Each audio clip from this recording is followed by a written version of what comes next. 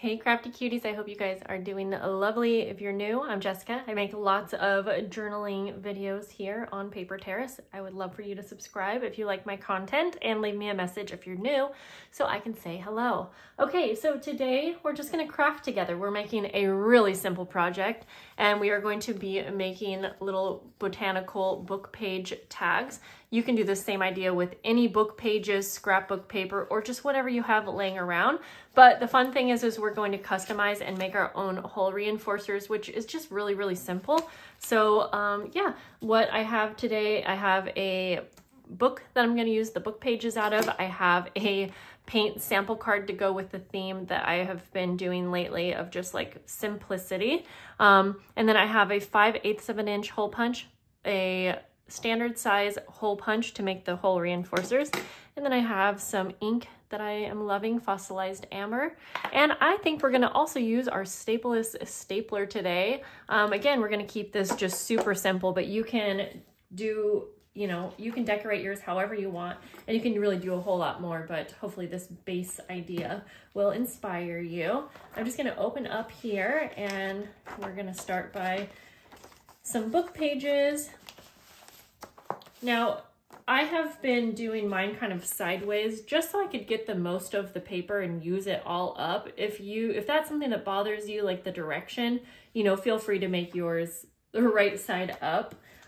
Like this one looks like that would be really easy to do, but some of the book pages just don't work well, and I just don't really stress about it. I think they look really cute in the end, and I'd probably end up adding some decorations to them anyways when I actually use them in my journal.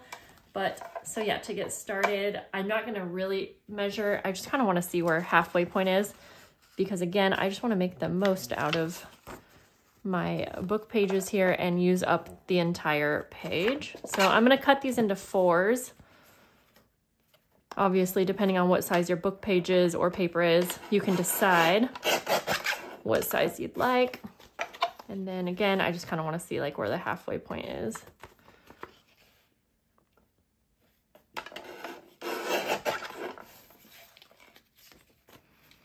Okay, do the same thing. Alrighty, just cut right there.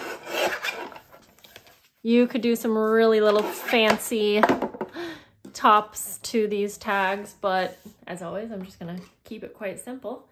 And I like to just start by, and you know what, I'm realizing this side right here, it's not perfectly straight, but in these projects, I don't really worry about it being perfect. Again, if that bothers you, you can, you know, straighten yours up. But I sort of like how it looks when it's just a little more organic, I guess you could say. Okay, I'm gonna take the little corner that I chopped off and take it off and flip it over. Whoopsies, it's little. I gotta do that again here. You silly little guy. Okay, you know what? It doesn't want to be with us, so we're not going to be with it. We'll just eyeball it. I could mess with this forever to try to get it perfect, but I'm not really going to worry about that. I was trying to get this one a little bit more perfect so that I could use this as a guide for the rest of them, but I think that looks good enough. And then I just like to take a bunch of them, since they're all relatively the same size. Line them up, and then you can cut like this. That way you can just make a few at once. I think I can get the rest of them. I'm excited to use my little Stapless stapler. If you haven't seen me use that, I have a full like video review, and I'll try to link it below if I remember. But I just have so many like little tools and things, and I just haven't like seen it lately. So today I was cleaning up a bit and I was like, oh my gosh, I need to use this more because I really like the effect. Okay, we got our corners. So I think next what we're gonna do is make our little hole reinforcers. We have our tags basically done. So what I am going to do is I want to make my own hole reinforcers. There's a few different ways you can do this. I like to leave the numbers and words on these, by the way, but remember, you can use any scrapbook paper you have, or You can use like white paper and color it with ink if you want a specific color, which is nice. So you can use your little hole punch like that and then glue it on just as a full circle onto your tag. You know, get the placement just right. And then you take your normal size hole punch. That's not quite in the middle. That's okay. And then you punch a hole in what looks like the center. There you go. And then you have your hole reinforcers. But another way you can do this, I was actually just recently showing my Patreon members this way, is to just punch a bunch of holes, but giving yourself, oh, that might be a little too far out of the page. Give yourself enough space that you can take your hole punch and go around. So again, I just eyeball it, but then you can do a bunch of them pretty quick. But the thing about this one is that then you will have to punch the hole into your book page as well. But now you've seen a few options. This one's just nice because you can make a bunch of them up at once, if that makes sense. Oh no, I moved you guys. And then this one I do find a little trickier because you have to get that glue just right. You know, it's a little messier, I think. So I just wanted to give you all of the options though. So I'm actually just gonna go ahead and do it the way I prefer, is just by the circles like that. Decide, and you can decide which side you want to be the front. Although if you want, you can also put a hole reinforcer on each side. And actually that might be kind of a cute look. Let's try that out. You'll have to line them up pretty, you know, close. But the thing about this, so I would choose 2 that are full circles for this, because then it won't have to be exact for the middle hole, but you can kind of see through. And I just realized some of you might want to know exactly what this book is called, so let me give you a better look. I think I got it from thriftbooks.com, and it is Eastern North America's Wildflowers. Hopefully that will help you. And it is by Lewis C. Lynn. There we go. Okay, so now that we have our circles on each side, hopefully close enough, we could take our, yeah, I mean, it's not perfect, but that's kind of a cute way to have one on each side. You know what I mean? Okay, you need to make sure to press these down, or it's good to have like a heavy book on them to help them dry. And I don't mind covering up a bit of the image here, because again, I'm not really going for perfection with these. I think they end up looking just super cute. And this is kind of where I left them off for my Patreon members. I always want to send like finished products, but at the same time, I want to inspire my members to, you know, maybe take something and make it their own. So I feel like if I have an almost finished project, that might inspire them to be like, oh, I want to add lace to this, or maybe this would look fun with a little spot for journaling and add like a label. So I think these would also look really cute with sewing around the edges, and that would really finalize it as well, in my opinion. But I do also like to give you guys ideas that don't involve a sewing machine, because we don't all have one, I know.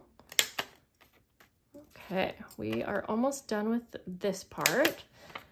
And like I said, we can leave them like this, but just to experiment a little bit with you guys, I think what I'm going to do next, ink goes a long way, I think, in finishing off a project, but I thought it would be fun to use this. And if you guys have one of these, then you probably know that it works best on like thinner paper, or especially if you're gonna staple a few things together. then it's best to have like a few pieces of paper that aren't too thick.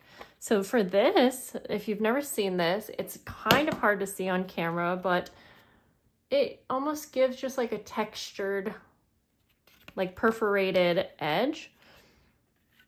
And you can staple things together with this, which is why it's called the Stapless stapler.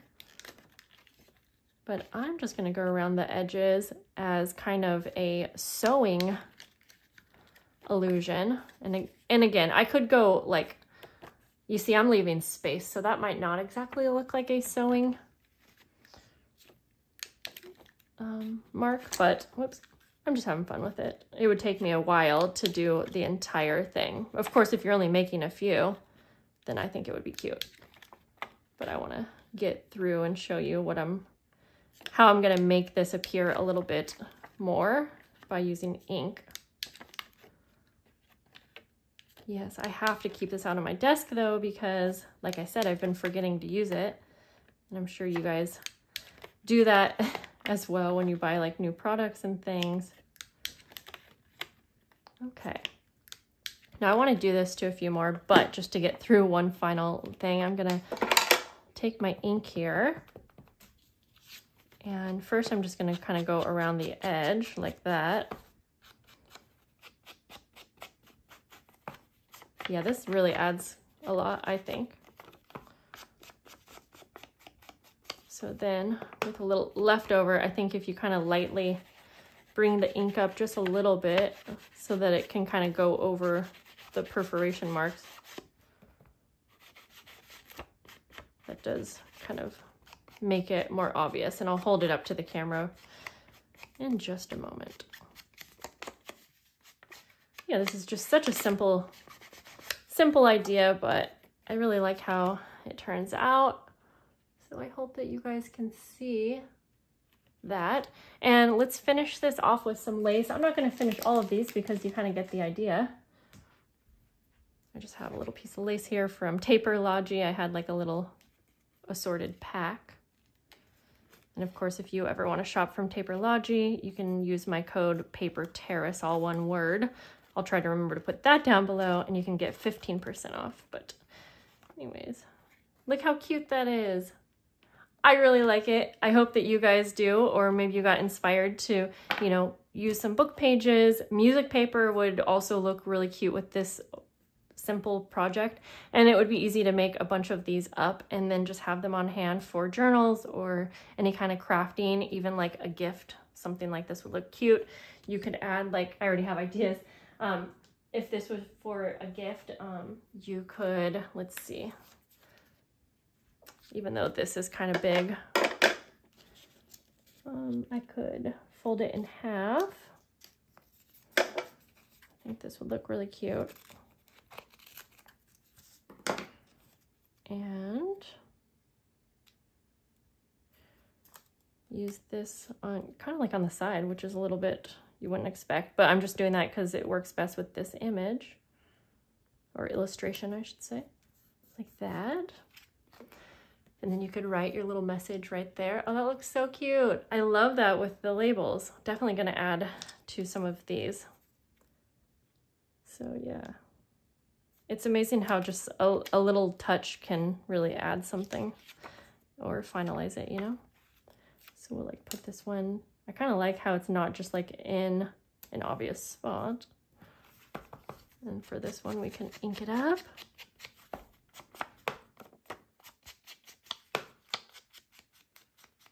There we go.